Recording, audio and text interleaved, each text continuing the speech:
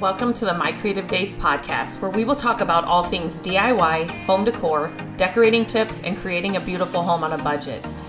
I am hoping our time together will spark a creative idea, help you plan your next DIY, or inspire you to finally tackle that project you keep putting off. Grab your favorite cup of motivation and let's chat. Welcome back to the podcast. Today I'm going to talk about another one of the mini courses that I have for furniture flippers.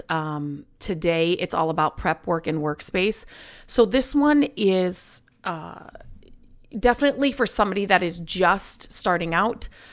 If you're flipping furniture for your home, or you want to start selling it as a side hustle, a full-time gig, whatever it is that you're looking for. So this is one of the topics when I started coming up with these mini courses and the full course that I have. I really paid attention to and really honed in on the questions that I got asked about the most. So I knew those were the things that I really wanted to make sure were included and fully gone over and discussed inside the course. And so inside this mini course, it's like I said, it's all about prep work and workspace.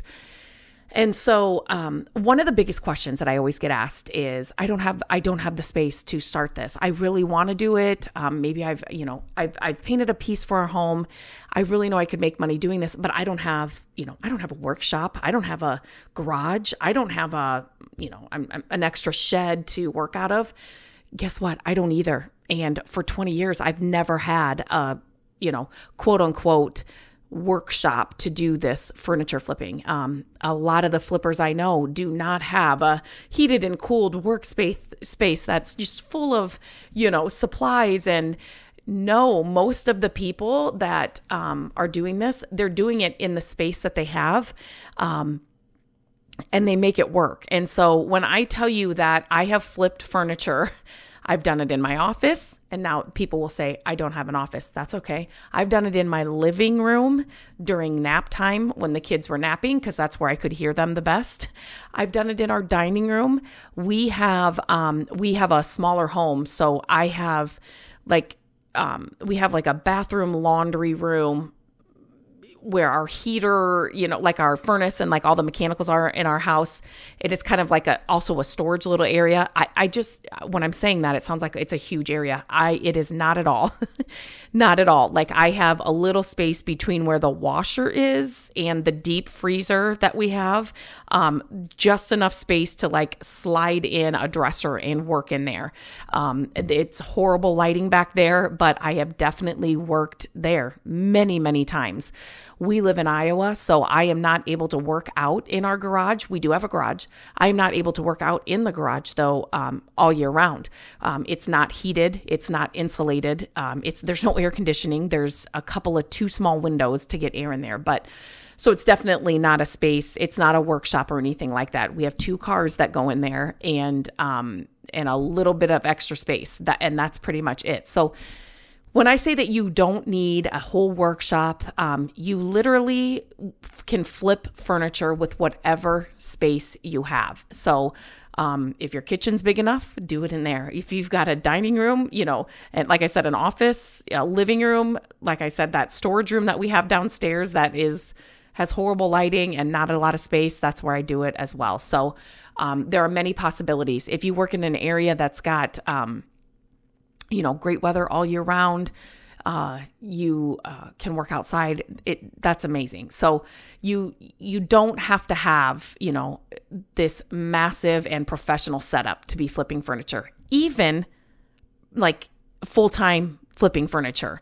Even if you are making a lot of money flipping furniture, you still don't have to have, if you want to, great. But I'm just saying you can continue to do this without having a huge expensive workshop to do it in.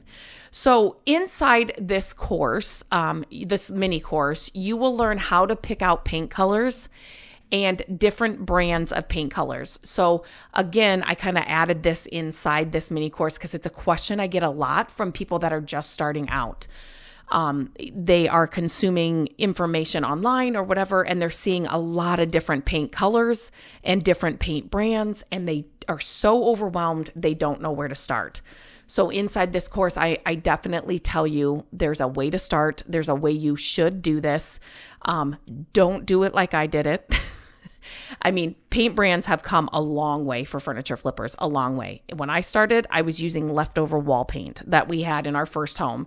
That's how I was flipping furniture. So there's definitely ways to figure out the best colors and the best brands. And I talk about that all inside this mini course. I also share the supplies that you need. I'm somebody that I don't want to invest in a lot of things that I'm not going to use, right?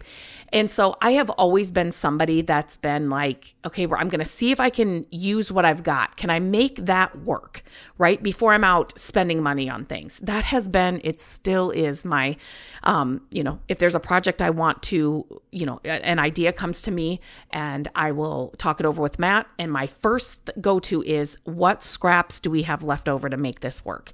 Let's use whatever scraps we can first. And then if we have to buy something else, then we can go from there. But so I talk about what supplies you need to get started. And you don't need 500,000 things to get started at all. Please don't let somebody tell you that you do. I talk about where to get supplies. So definitely, I want you to start out with what you need, because there are certain, here's another, there are certain supplies you have to do, because there are certain steps that you cannot skip when you are flipping furniture. Again, I have learned this the hard way, and it's simple steps like cleaning the piece of furniture, right?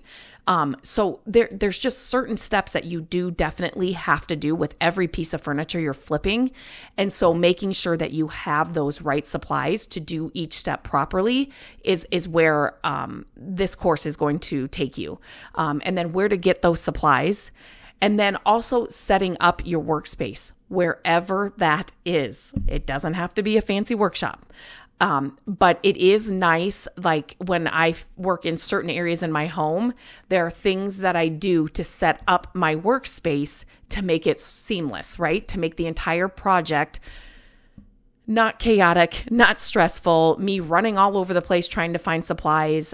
There's some things that you should do to set up your workspace no matter where that is, and so that the project goes a lot smoother. So again, we are giving a coupon code to all the podcast listeners for all of these mini courses that I have been talking about. So make sure and check the show notes for that coupon code. If you know somebody that would benefit from this, or who wants to start flipping furniture, has questions about paint colors, brands, the supplies they need, worried about a workspace, please share this podcast with them, because I would love to help them. My goal is to get in front of as many furniture flippers as I can on any part of their journey. So if you're wanting to start, grow, or scale your business, I want to help you. So definitely share this podcast with somebody that could use it. And until next time, I hope you have a great day, and I will talk to you very soon. Hello, friends. Thank you so much for listening to the podcast.